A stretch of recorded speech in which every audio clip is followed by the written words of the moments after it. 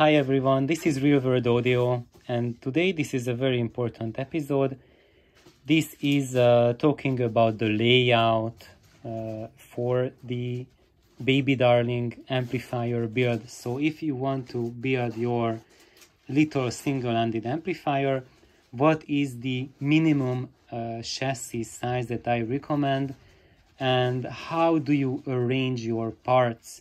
So layout is basically the way you put your parts in your amplifier, how you arrange them, and doing this arrangement is a critical part.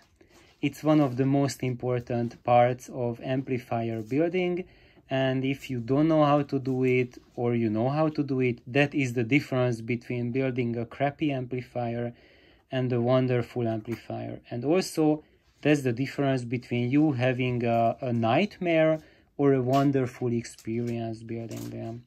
I'm sorry for the background noises. Nelly is working on her projects as well. So this is how we do things. We rather do things together than living in a man cave and a lady cave, something like that. So there we go. Back here, what is this minimum size that I recommend? It is 11 inches by 14 inches. Those of us who know metric, we can also use a calculator. We are very adept at it, so easy peasy. So why am I choosing this size as a minimal recommendation? You will hear about that shortly, but I'm also going to show you for a sneak preview that size that I originally recommended in my video. And then here we are going. So this is the 14 inches by 18 inches size. So this is for the full size Darling. And you can build your Baby Darling on this size. And I would say I would recommend this for you to build it on this size, because this will allow future modifications if you want to do. And believe it or not, even this size might not be enough in the future. So look at me, I have added a second chassis in addition, and look at the size of that power transformer. If you drop that on your foot, then you will spend the rest of your days walking with aids and not on your 2 feet. So that's how far you can go with it. And even like such a monster amplifier, and the inside is full of chokes and transformers as well. You see the output transformer. This is a 30-watt single-ended iron. It is 5 kilos each or 10 pounds each. And if you say 30 watts, that doesn't say a lot. But if they were push-pull output transformers, each of them would be about 200 watt output transformers with this size. And yes, even though this amp is so big and so heavy, it's really heavy. The chassis is made of 3 millimeters thick aluminum, but if I move it and pick it up, the chassis actually bends under the weight of the transformers that are inside, even though that's a pretty sturdy and very strong chassis.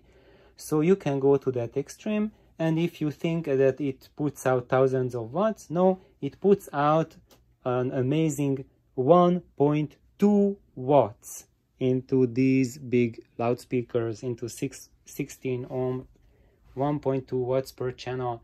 So just because you really go to extreme ways, it doesn't mean that you have to amp up the power level. You just need to increase the size of your transformers, which means that you are improving the support for your vacuum tube complement, because bigger transformer means bigger headroom. There's more magnetic capacity for your vacuum tubes to use and that will make the difference. So if you want an amplifier that sounds like a very big amplifier, you just need big transformers to achieve it, and then you have headroom, you have weight and authority to it. And however, this is where you can arrive after a long journey, but that's not at the beginner's level. This amp as it is now, it takes well over 1000 hours of build time from an expert builder, so I'm not recommending it to anyone. So right now, let's go back to our layout, and the layout for the Baby Darling is that 11 inches by 14 inches. Why am I showing this size? Because this is the size that you would use for a normal amplifier.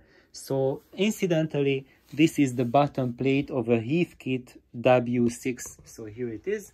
That's a Heathkit W6, being that was totally gutted, sandblasted, repainted, and lots of things going on. As you see, it on the outside it looks like a Heathkit W6. On the inside it looks nothing like that. That's my total redesign of the amplifier. By the way, the W6 Heathkit, it's one of the 3 kings in audio vintage gear. So when you look at vintage American push-pull amplifiers, then there are 3 kings, which are the 3 big legends, one of them being the Citation, the Harman Kardon Citation 2, and the other one being, which one? The Marantz 9B, and the third one is the Heathkit W6. So all of these amps represent the same category, the same quality of craftsmanship, and the Heathkit was by far the cheapest of the 3 because it was sold in a kit form, so you could put it together yourself, and that's why it was much cheaper. But it uses the same quality transformer, the same quality iron as the Marantz or the Citation uses, or the Harman Kardon uses, and they are absolutely enormous, brutal pieces of engineering. And 2 nights ago, when I carried these brothers down the stairs, I almost broke my back.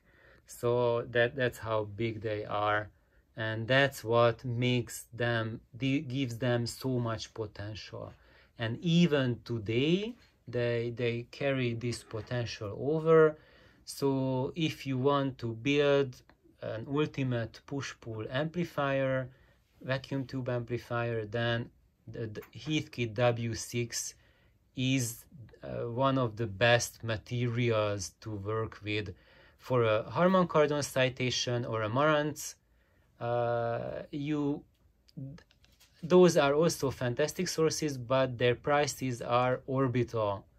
Especially the Marantz, it's really expensive, so you won't be able to get it. But you can get a Heathkit for pennies, basically, and just gut it and rework it. So this is the bottom plate of the Heathkit, and we will use it in this layout. So the narrower part will be the face, that's the front of the amp, and the wider part will be the sides. And when it's ready, you can put it on your shelf like this. So now we got to the part which is the layout itself. So here it is. This is my recommended layout for the Baby Darling, and this is the front of the amp. And now we are looking at the inside of the chassis. So if you were to have your amplifier, flip it upside down, we are looking at the inside. So this is the top plate of the amplifier and looking from above.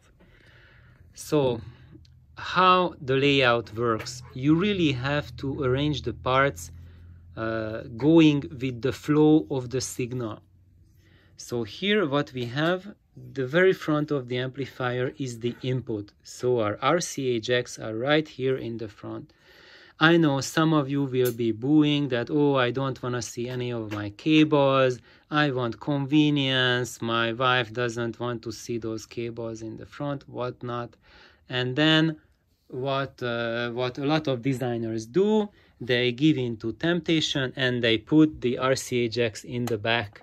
And they end up right next to your power connector, right? And they also put the speaker connectors in the back. So everything is there. Maybe let's make a little bit of difference between them. I mean, a little bit of distance, but everything is in the back. So what you have is the lowest level signal being affected by the line AC, 120 volts or 230, 40 volts.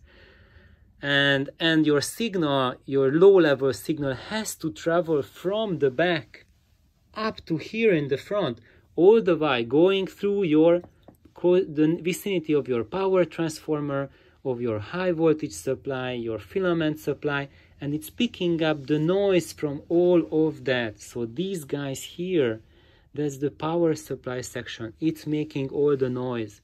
And you want to keep the fragile signal away from it at any cost, I would say. Repeat again, at any cost. If you want to put your RCA jacks in the back to look chic, to look hype, do it and deal with the consequences. And you see, that's why a lot of designs for who just want to make their amp look very pretty, but they neglect the essential considerations. That's why we have so many mediocre amps out there, because the designers really are making compromises. And even though this is a very cheap project, a small amplifier with very small parts list, it is of the highest quality. And the quality goes for the signal path, and it goes for the layout and overall engineering. So we are not making compromises. So when you buy a regular amplifier, even if you buy a Heathkit W6, which is a working unit, not the one that I rebuild, it's full of so many compromises that your hair would stand up on your head, up to the sky, if I would start listing all the compromises that I make. But that's also good news for us, because working around the compromises, you can rebuild them and catapult them to such extreme potential that the original amp never showed. So let's come back here again to our layout. So what I'm recommending for all of you to make the build the easiest is just take a piece of metal. So like have an 11 inches by 14 inches flat plate. This one has a lip. Ignore the lip. We don't need the lip. This is just the bottom plate of the Heathkit. And you will end up putting a few screw holes on the sides and have a wooden frame around it. And the wooden frame, just like there, that will be the sides and that will be the support of the chassis. And what you will do is you will mount all your parts onto this plate. And some of the parts will be on top and some of them will be underneath. And most of them will be under the chassis. So the only things you want to put on top of the chassis are, one thing, the vacuum tubes themselves, because they generate heat and you don't want the heat to get stuck inside the unit.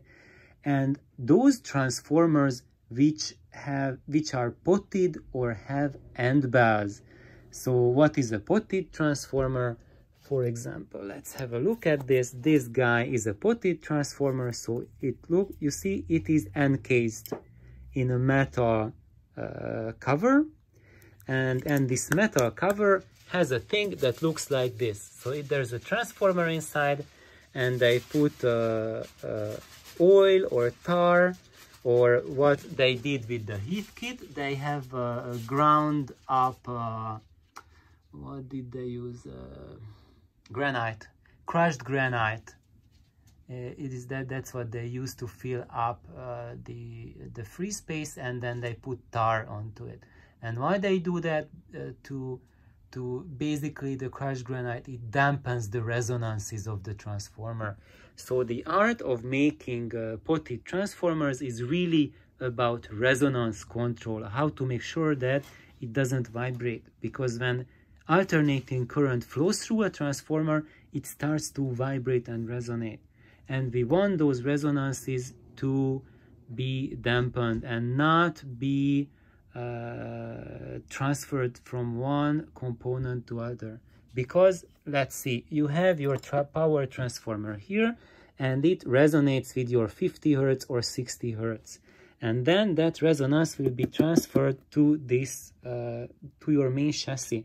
So everything here will be resonating. The resonances will be so tiny that if you put your hand on it, you will not feel it, because it's a heavy transformer.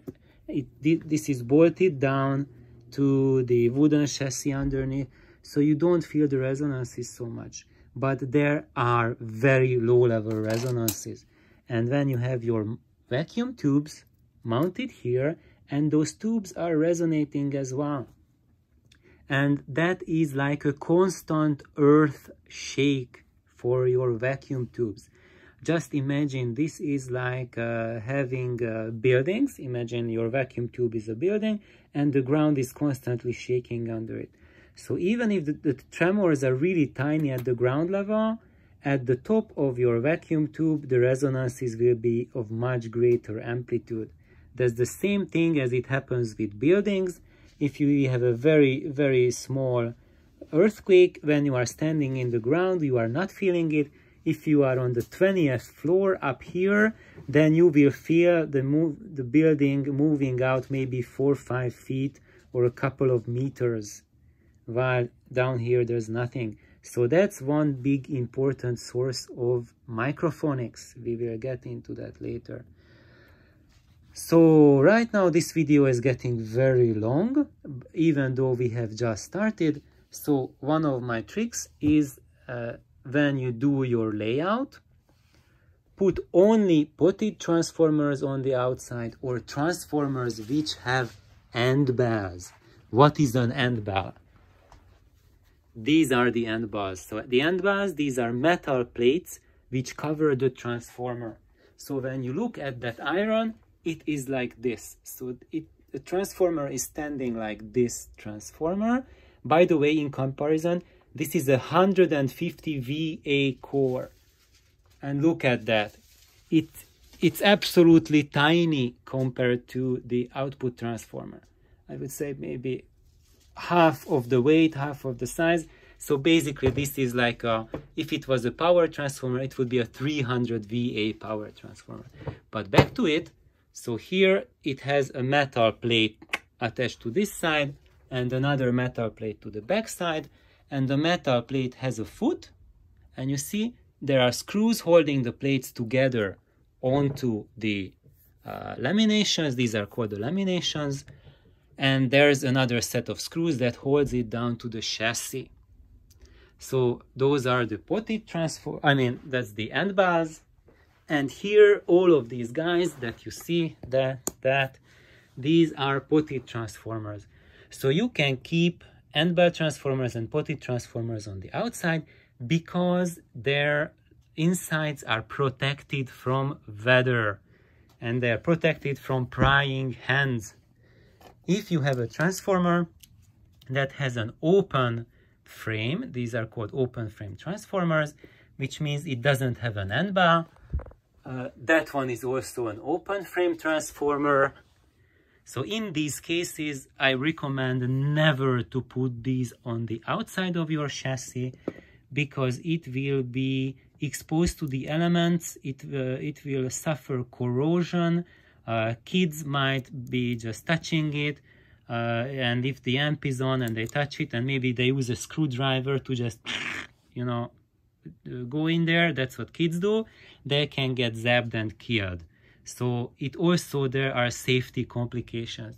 If your kid goes nuts with a potted transformer, even if it's a toddler, they cannot hurt themselves. Maybe if they trip and they hit their head on the transformer, that's a danger for them, but there's no electrical danger. Your baby will not electrocute herself or himself if it starts to touch the potted or the end bell transformers. So look out for safety and look out to protect your family and protect your transformer as well.